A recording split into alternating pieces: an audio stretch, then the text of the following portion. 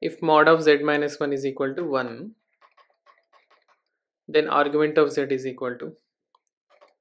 So let us consider z is equal to x plus iy. So which implies argument of z is equal to tan inverse of y upon x, and z mod of z minus 1 is equal to x minus 1 plus iy.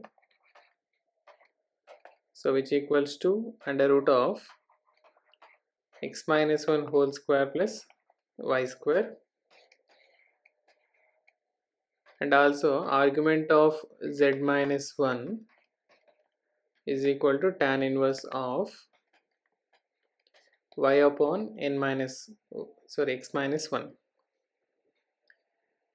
Okay, and since argument of z is equal to tan inverse of y upon x, multiplying 2 on both the sides, 2 times of argument of z is equal to 2 tan inverse of y by x, and since we know the formula 2 tan inverse x is equal to 2 tan inverse x is equal to tan inverse of x plus x, that is 2x divided by 1 minus x square. So we can write tan inverse of y upon x plus y upon x, that is 2 times y upon x divided by 1 minus y upon x whole square, that is y square by x square. So which equals to tan inverse of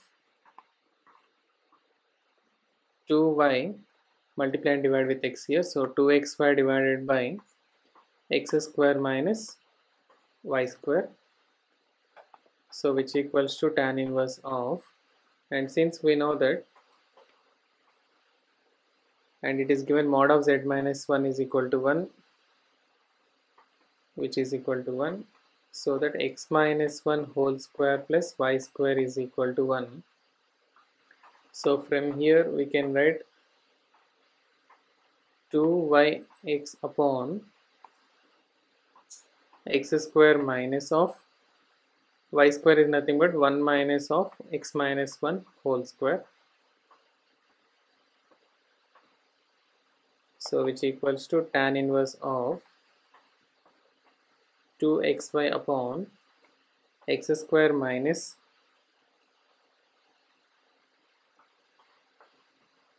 this is a 1 minus of x minus 1 whole square.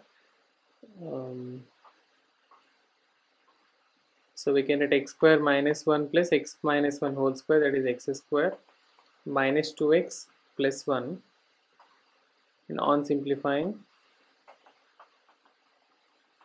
tan inverse of 2xy upon 2x square minus 2x, we can take out 2x common and we can write x minus 1.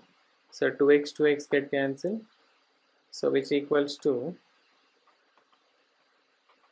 tan inverse of y divided by x minus 1. So tan inverse, this is 2 times argument of z, 2 times argument of z is equal to tan inverse of y upon x minus 1, and this is what argument of z minus 1.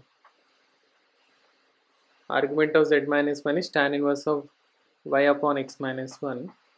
So we can write this is argument of z minus 1.